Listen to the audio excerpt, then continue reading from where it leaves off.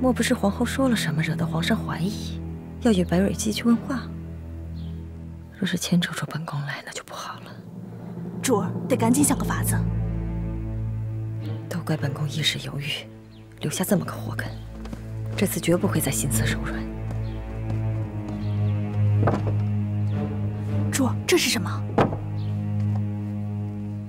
这是我从家里带来的，拿去与白蕊姬的饭菜里添点吧。一定要小心行事。那奴婢先告退了。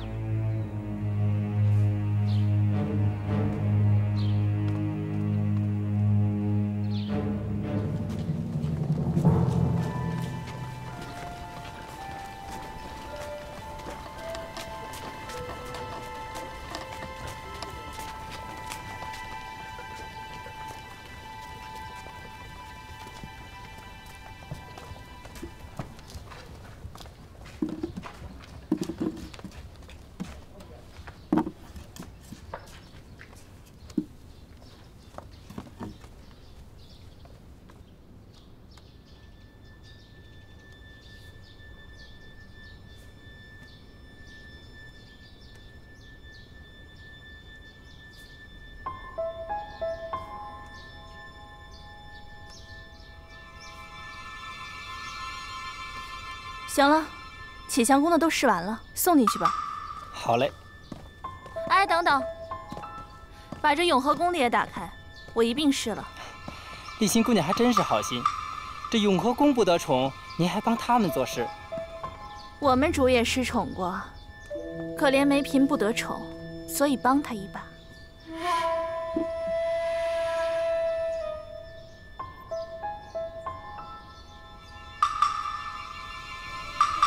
启祥宫的人会这般好心，连永和宫的饭菜都帮忙试着。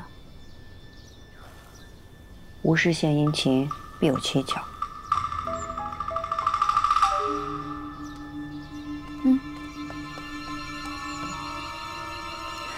你也歇歇，擦擦汗吧。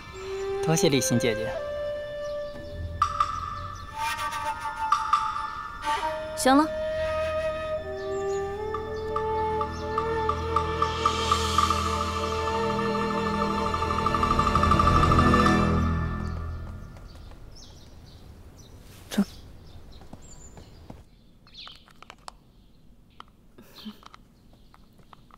主儿，送晚膳的小太监说，启祥宫给饭菜试毒，一并替咱们试了。咱们还要再试吗？要试便去取银针，不试便罢了。启祥宫难不成还想毒死我吗？是，启祥宫的人多此一举替你试毒，你倒不觉得他们多事。看来梅嫔，你虽然病后少在宫中走动，但是对启祥宫还是颇为信任。皇后娘娘万安。于妃娘娘安，两位今日怎么有雅兴到永和宫来？请坐吧。你们都退下吧。本宫和皇后正好经过启祥宫的时候，看到丽心在替你试毒，觉得事有蹊跷，便绕过来看一看了。于妃，我与启祥宫素来少往来，但他好意我也无需怀疑。若因此惹得你疑心，我用银针一试便是。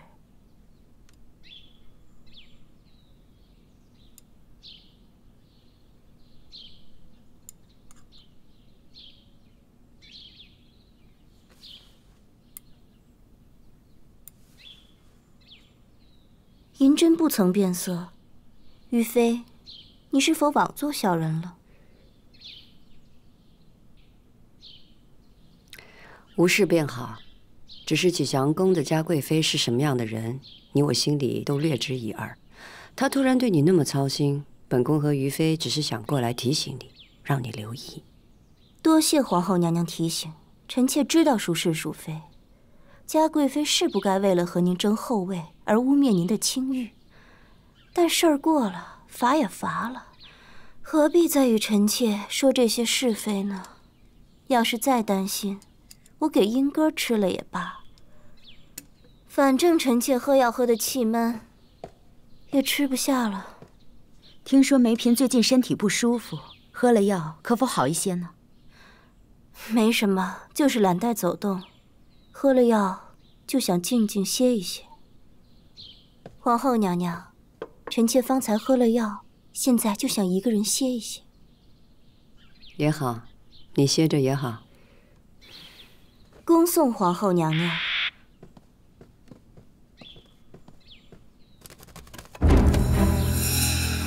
皇后娘娘，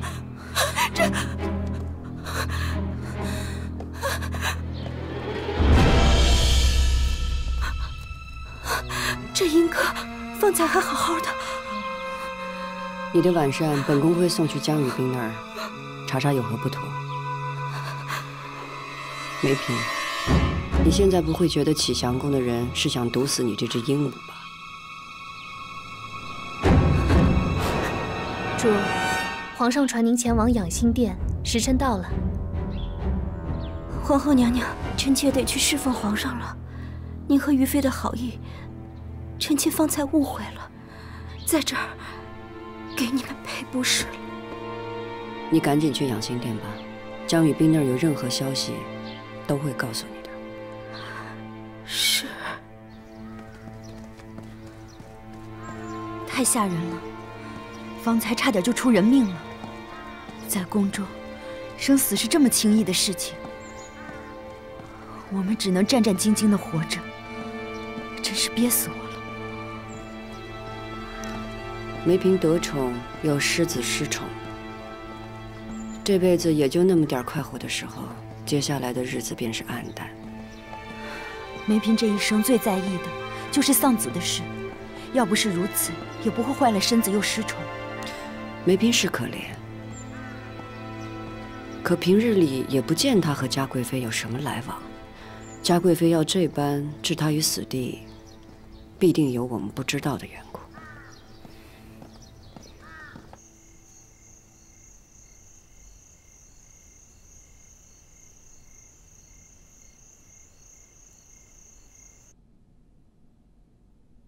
在杭州行宫，你和庆嫔一同献艺，朕尽了庆嫔的位分，一直没怎么理会你。你可知为什么？臣妾自知病得久了，模样也不如从前，难再入皇上眼，无话可怨。这一辈子都在为他人做嫁衣，从没怎么为自己过。你真的不怨吗？臣妾要怨的事情太多了，都不知该怨哪一件了。朕知道你最怨的是，你和朕的孩子受人所害。但朕要问问你，是什么人把你带到这个地方来，让你一生怨恨缠身，最后一无所得？皇上，皇娘把你藏得可真好啊！朕明着送来了庆嫔和淑妃，暗中早就布下了你。要不是你这次露了行草，朕还真不会找人去挖你的底细。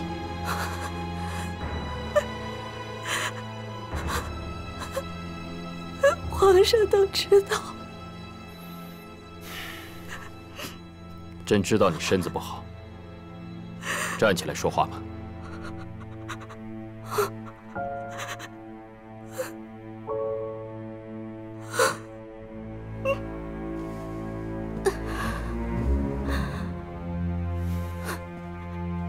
你说什么？梅嫔去养心殿见了皇上？那她是没来得及用晚膳吗？一定是这样，否则她哪有命去见皇上？不过看宫中一片安静，想必皇上只是和她说了说话，并无别的事情。本宫还是不放心，还是得寻个机会，尽早把她料理了才好。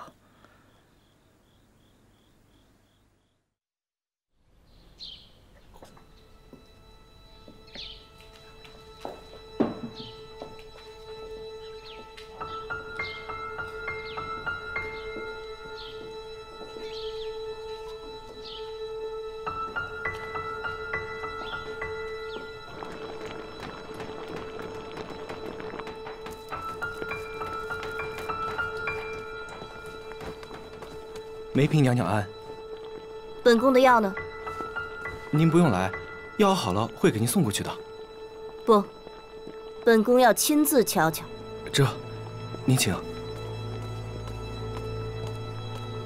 请。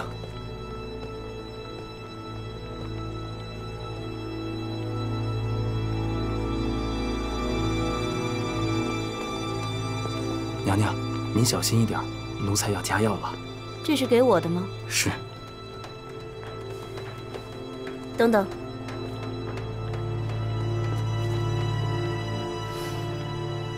你自己闻闻，这都什么味儿啊？都受潮了，还拿来熬，难怪没用。这不可能啊！少糊弄本宫！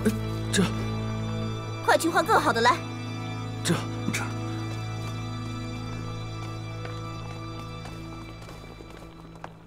微臣给皇后娘娘请安。起来吧。梅嫔的饭菜查得如何？菜无异样，可米饭中被人混入一种粉末，这不是寻常的毒药。微臣用银针试过，银针并无变色。微臣又拿了一些给太医院的猫儿喂了，那猫儿抽搐心悸而死，死状与那银鸽差不多。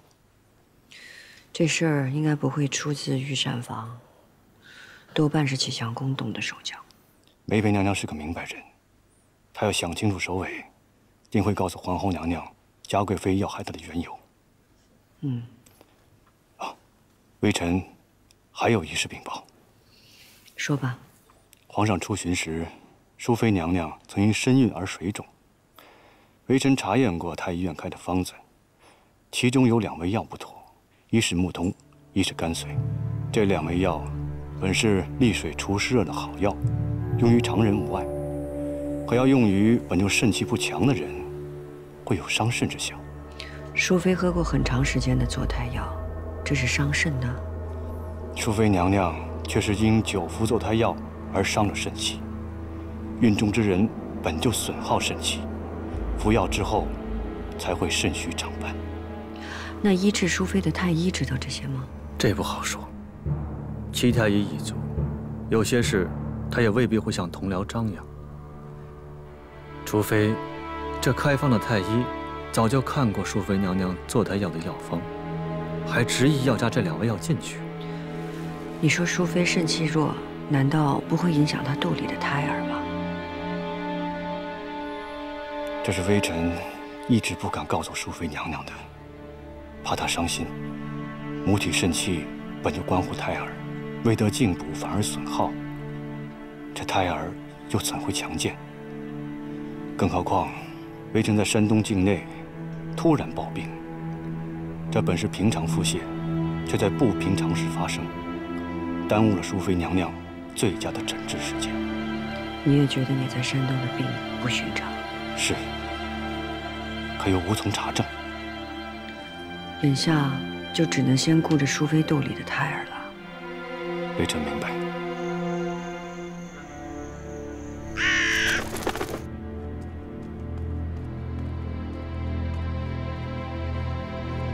主儿，顾本止崩汤得了，您快趁热喝吧。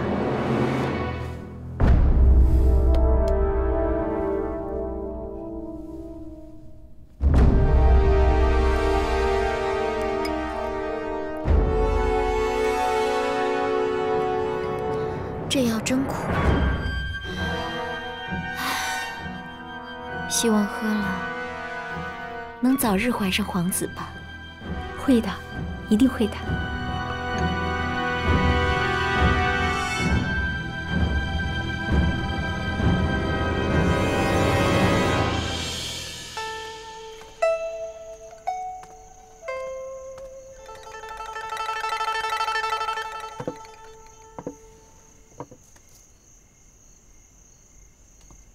主儿，您弹这样的曲子，奴婢听着凄凉。我是弹给那莺歌听的，就当黄泉路上送他一程。一只莺歌罢了，您就别难过了。不难过，他是去等着我了。主儿，您说什么呢？没什么。我这一辈子，原都是为他人做嫁衣。主儿，大限将至，什么都无所谓了，都想要我的命，拿去便是了。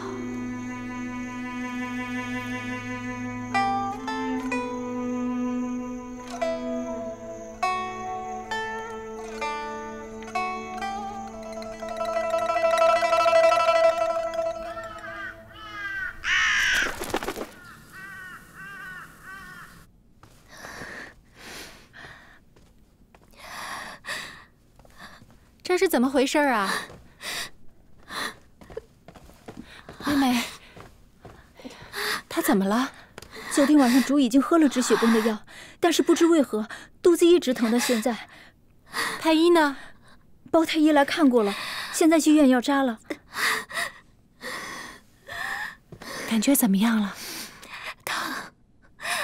疼。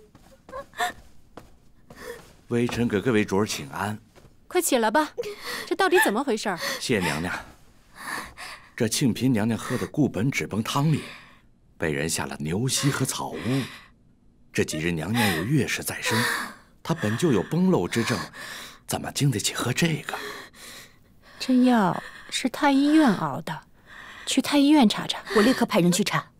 叶心，是，不用查了，事儿是我干的。你不是平时一向与我交好吗？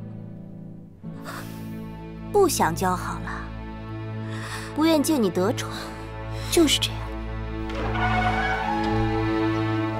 这个梅嫔是疯了吗？害了庆嫔，她有什么好处啊？奴婢也不知道，事儿一出，她就自己招认了，这不是找死吗？梅嫔知道庆嫔是哀家的人，也敢动手，那里定有文章。太后，咱们查不了了，皇上要处死梅嫔。那庆嫔呢？人救回来没？性命无虞，但是母体受损伤，以后再想玉玺，怕是不能了。这个毒妇，自己没了孩子，也想着庆嫔生不出孩子。他没说出哀家的事吧？没有，梅嫔只认了自己的罪，其他什么都没说。皇帝要处死他也罢，省得哀家费心了。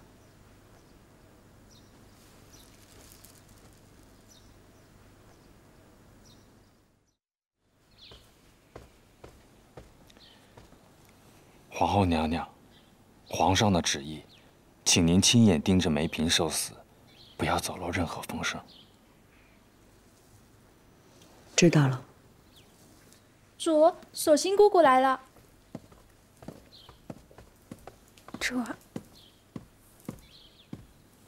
给皇后娘娘请安。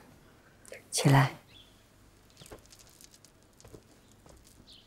李公公，索性来了。那奴才告退。